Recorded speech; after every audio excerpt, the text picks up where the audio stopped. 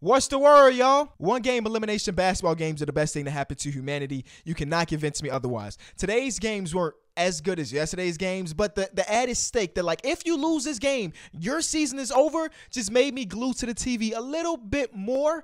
Even though the first game was a blowout since the very beginning, and then the second game was a blowout until the last 8 minutes or so of the game. Regardless, I actually wrote a ton of notes in today's video. Be sure to leave a like, subscribe if you're new. Remember, I'm just a guy with a microphone that watched some basketball today. You might disagree with everything I said, and that is completely okay.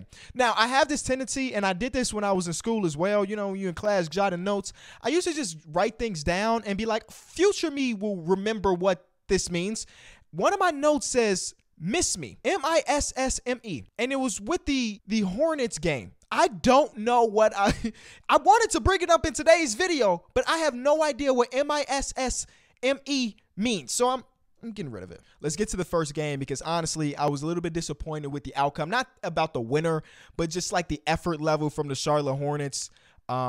It's just a lot of things. I want to give a lot of credit to the Atlanta Hawks. They got a huge game ahead of them against Cleveland, and that one's definitely going to be more difficult than this one, especially if Jared Allen is going to play. So I want to give them all the credit. Actually, I wrote this down because I looked it up myself. A good DeAndre Hunter game can really put a team over the top. When he shoots over 50% from the field, they are 14-7. That is great. Clint Capella for the last 2 weeks have looked like the last year's version of Clint Capella, and that's amazing because in this game, James Borrego threw a lot of different licks at Trae Young, and that's one of the reasons why Trae Young struggled from the field. But when you have Clint Capella being as dominant as he was today, all of that is void, right? Clint Capella was getting the ball in the roll and not just going like, oh, I must dunk ball. He was like, let me find my shooters, and finding DeAndre Hunter and finding Kevin Huerter and finding Bogey and Gallinari hitting turnaround jump shots with a slick bag of hair. They deserve this win, but they got to prepare for the next one. I want to show them a lot of love, but I would much rather talk about the Charlotte Hornets because I think this is a very pivotal offseason for them. First of all, I am extremely disappointed with the effort level that I saw from the man. During the broadcast, they were talking about, oh, the Charlotte Hornets lost to the Indiana Pacers by a lot in last year's play-in, and James Borrego printed out this big old poster for them to have in a locker room to motivate them for this year. And then they lost by what, two less points this year? Congratulations on the progression, y'all. Are you serious? Was the season not on the line tonight? From the very beginning of this game, from the early tip-off, this team had no urgency. And I'm like, do you not want to do what you want to do? Like, I was so confused. And I was going through Twitter, and I found this stat, which was so crazy to me.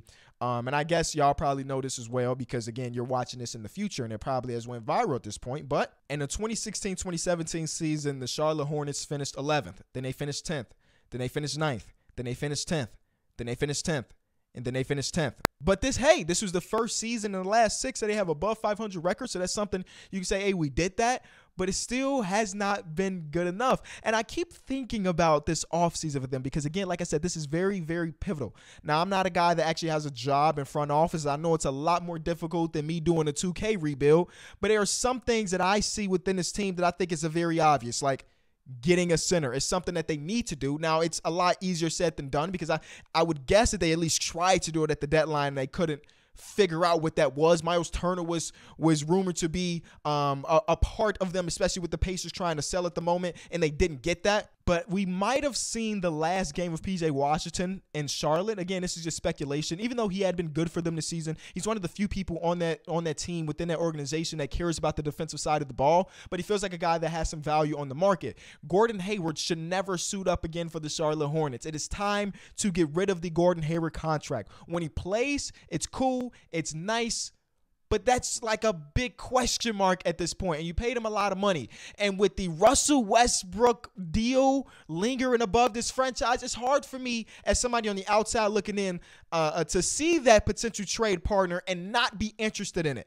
And I'm not talking about Russell Westbrook being a part of the team. I'm talking about Russell Westbrook coming into this team, getting rid of the longevity that is Gordon Hayward's contract, and buying out Russell Westbrook. And boom, you don't have to worry about Gordon Hayward. You don't have to worry about the money that you have promised him. And then you take into consideration Miles Bridges. Miles Bridges is going to be one of the top free agents in this year's draft. It's like Bradley Beal, who I'm suspecting is going to stay in Washington because they can offer him a big amount of money. Zach LaVine, which I'm praying. Hey, Zach, if you watch this video, come on, stop playing. I'm praying that Zach LaVine stays in Chicago. Then after that, it's like Miles Bridges on restricted free agency. It's DeAndre Ayton in restricted free agency. There's a lot of decent restricted free agents. And when you have Portland, Orlando, Indiana, and Detroit all with cap space, Charlotte, you're going to have to make a big decision this offseason. And then there was a report today from Jake from Bleach Report, Jake Fisher. I might be pronouncing your name wrong again. I'm bad at reading. Miles Bridges is expected to command a maximum salary that can total of 5 years, $173 million this summer. And Miles Bridges was a borderline all-star. He's a most improved player candidate. On my ballot, he was top 7. I didn't put it in no particular order, but he was top 7. One of the came out of nowhere stories, I guess you can call it that. And he averaged over 20 points per game, and he was really, really good. But $173 million is a ton. I guess if you are going to give him $173 million, you're looking at the progression from last year to this year and say, hey, why can't he get better? And I guess he could. He definitely could get better. He can go from a borderline all-star to a bona fide all-star. But $173 million is a ton. And if you don't give him that, there might be some teams out there thirsty to do it. So you have to figure out, is he worth that? Is he a sign and trade opportunity? Because I personally believe that Detroit is going to go balls to the wall this offseason based on nothing at all. But with him being a Michigan guy, and them wanting more wing depth and having like good wings that can score the ball and do other things, and him being with Cade Cunningham, I'm just saying there's going to be teams out there to throw him that offer sheet, and you have to make that decision whether or not you match it or not. Now, the good thing about the Charlotte Hornets situation is that in NBA history, there has not been a ton, or not history, but in recent NBA history, there has not been a ton of people that have signed an offer sheet that the other team didn't match. So that's probably a thumbs up, but it's still a ton of money to potentially wrap into a guy that you're not completely sure if he'll hit stardom. But the Gordon Hayward move has to be a thing. Finding a center has to be a thing. Plumlee, man, he gives it his all. One thing you can say about Plumlee, he's playing hard out there, but he's definitely in the bottom 5, bottom 10 when it comes to starting centers in the NBA. And you need something better than that. This is a team that doesn't give a damn about the defensive side of the ball. You need somebody to anchor that. And you need your star players in LaMelo Ball and Miles Bridges, if you bring him back, to care about that side of the ball. They have the tools. You cannot tell me Miles Bridges can't be a well above average defender. You can't tell me that LaMelo Ball can't be a well above average defender. His brother's one of the best perimeter defenders in the entire league. He has to be able to lock in on that side of the ball, and he has to be able to not get frizzled. And I'm talking about LaMelo and Miles Bridges, because you know what happened to Miles Bridges today. He let the emotions get the best of him, and he got ejected. And I liked what he said in the post-game interview. You know what I'm saying? He took accountability for it, and he's ready for whatever the consequences may be. But still, a super important offseason for them. I think that they should be looking at their coaching options this offseason. James Borrego's been there since 2018, and though he hasn't had the perfect roster to put together something great, you have to get the urgency out of your team. You have to. I'm not saying fire him, but if I'm in the front office of that team, I might be interviewing some people. You know what I'm saying? It's the offseason. Why not? And I watched what the Spurs did in the last quarter of the game where they were losing by 20 points against the Pelicans. I look at that and then look at what the Charlotte Hornets did in that same situation where in the third quarter they were getting killed. And I look at the young Spurs team and be like, that's the type of urgency you should have. It doesn't matter if you're down by 20. If this game determines if you play another game, you have to give more and more and more. And they didn't do it. Shout out to the Hawks for basically taking all of that. Shout out to the Hawks fans for smothering them. So shout out to that. Let's get to the second game. The Pels. Oh, man, the Pels. Now, they got to go against the Clippers, and that's going to be a matchup for sure. But I can't help but to watch this Pelicans team and just think about the future. And the future for me is like next season when Zion is there. The starting lineup of CJ, Brandon Ingram, Herb, Zion, and Jonas Valanciunas is going to be one of the best 5-man lineups next year. Today, they got a total of 14 total bench points, and 12 of those are Jose Alvarado. We're going to talk about Jose Alvarado because he was huge today. He's a big defender today. And I just keep thinking about the future. I don't know if they win the next game against the Clippers. They should be very proud of themselves the way the season is gone. They talked about it a million times in the broadcast. Them starting off 1-13. It was on pace to be the worst team in NBA history, and the fact that they're here one game away from being the 8th seed is great. And they played a really good game, man. Herb Jones, I've been singing his praises since Summer League. Not Summer League. Since earlier in the season, because I don't actually have any memories of Herb Jones in Summer League. I don't even know if he played in Summer League. But since the early stages of the NBA season, I've sung the praise of Herb Jones, and to see him do this on the biggest stage in a winner-go-home game was amazing. When he is hitting his shots, look out, NBA, because it's going to be a little bit lethal. You know what I'm saying? He has Matisse Thybulle type potential on the defensive side of the ball, but he has a respectable three-point shot, or he projects to have a respectable three-point shot. And you add that with Zion, with B.I. and CJ, it's amazing. And I love the fact that they don't need a point guard. You know, CJ could be the facilitator on possessions. Brandon Ingram could be the facilitator on possessions. And Zion, you're going to get point Zion a lot next year. CJ went into halftime with 27 points and 1 assist and 1 rebound. He ended with 7 assists. Second half, he started to facilitate more because the Spurs threw a different look on him when he had the ball in isolation. This is a good game for Coach Willie Green and for the Pelicans fans. I'm excited to watch you go against the Clippers because this is going to be a dogfight. It's going to be a game of good coaching. Whoever coaches better is probably going to win that game. But this one was a tough one.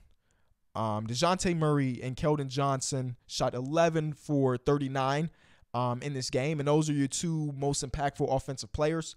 It got to the point where Willie Green and company were going under screens on everything. And DeJounte had a tough time when he was guarded by Herb. He had a tough time when he was guarded by Jose Alvarado, who on the broadcast they were talking about he takes inspiration from Patrick Beverley. And I kind of feel that. Other than like the super duper shenanigans, I feel that. It's a small, gritty, get under your skin a little bit. You know what I'm saying? He going to reach. He going to do all the crazy. I feel that for sure. But something that I didn't know if they said on the broadcast whatsoever is that DeJounte Murray hadn't played basketball in like a week and a half, almost 2 weeks. And I got it right here from a report. He lost 7 pounds in this time when he got sick. You know what I'm saying? He got sick and he lost 7 pounds and he didn't look like himself. And it's unfortunate they don't get a lot of nationally televised games. He was an all-star this season, which is a dub, but they don't get a lot of nationally televised games. So a lot of people might see this performance from DeJounte Murray and think this is what he is, but he's definitely not. He's definitely better than what you saw today. He desperately needs to improve his jump shooting, and that's got to be the number one thing on his priority list this offseason because you can't get into super important games where it's 1-game eliminations or a 7-game playoff series and have a team go under on screens, and be the best player on the team. You have to be able to make those teams work a little bit harder than that. And they didn't really have to because they were going under. And Keldon Johnson had been a 40% three-point shooter all season long. He just had a stinker of a game, which happens. You know what I'm saying? It happens. It so happened to happen in a 1-game elimination. But you do see some bright things from Devin Vassell not out of nowhere, but he had put up 23 points and 7 made threes. I didn't really realize that this was like the 3rd youngest team in the entire NBA. And when you put that into perspective, this was a very impactful and important and good season for the Spurs because you got to think about it this way. Last year, they had DeJounte Murray, they had Rudy Gay, and a couple other vets on their team. And what was the outcome of last season? 10th seed play-in elimination. This season, they had the 3rd youngest roster in the entire NBA. What was the outcome? 10th seed, eliminating the playoff game or play-in game. Looks like a W to me. They lost some impactful veteran leadership in the locker room and everything. And they went out and performed exactly the same with the younger roster. I see that as a W. I see that as progression from Keldon. I see that as progression as DeJounte and all the other cats out there. So I would say this is a successful season. I hope that this isn't the last time we see Greg Popovich as a head coach. But even then, I would love for Pop to like enjoy retirement eventually. But like he seems like a dude that just loves to work and he loves the game of basketball, you know? So I wouldn't be surprised if he's back next season. But I hope for their sake, they get a little bit of luck, man. I hope they get a little bit of luck in the lottery because this is not a team that rebuilds like the other ones. This is not a team that's going to bottom out. They just never will do that intentionally. They're always going to be a team that's going to put their best foot forward, especially you got Greg Popovich. You don't want to waste a Greg Popovich year. They're going to always put their best foot forward, and we haven't seen that style of a rebuild really work out recently. It usually is a team bottoming out a little bit, whether it be bottoming out to get DeAndre Ayton and boom, in a couple of years, you're the number 1 seed, or, the Miami Heat signed free agents and stuff like that. So we're talking about the Spurs, a smaller market team that typically doesn't sign free agents, but also doesn't want to bottom out. Their rebuild is going to be a lot different than other teams, and I'm excited to see what it looks like in like 2 to 3 years. Yeah, I got a couple things in here from my notes that I legit don't know. I don't know why I put it in my notes. I don't even know what game this is attached to. It's like in the middle of both games. I have no idea, man. But we got a couple more games coming up. Friday, we have the battle of the 8th seed. For the 8th seed, Atlanta versus Cleveland, Pelicans versus Clippers. I don't really want to make any predictions there, but these 2 games, they better be, my old teacher used to use the words barn burners. Yeah, he's barn burners. He would come to our freshman B basketball games, and if they were good games, he'd be like, you played in a barn burner yesterday. And I remember Googling it in high school, but I don't remember what it means. And I refuse to Google it now, but I'm going to use it. Hopefully these games are barn burners. Context clues tells me like good games. Close games? Either way, hopefully you enjoyed these, and hopefully the next 2 doesn't disappoint. We will do a video of us recapping those, hopefully. Me and my fiance have a procedure for our baby. I like to keep y'all updated just in case you go a couple days without a video. We have a procedure actually tomorrow morning at 6 a.m. So I'm recording this late. And anyway, and that procedure might induce labor. Kenny the dad might be coming in tomorrow, hot coming in tomorrow. So if that is the case, then yeah, be looking out for no videos. I'll keep you updated on Twitter. Follow me on Twitter.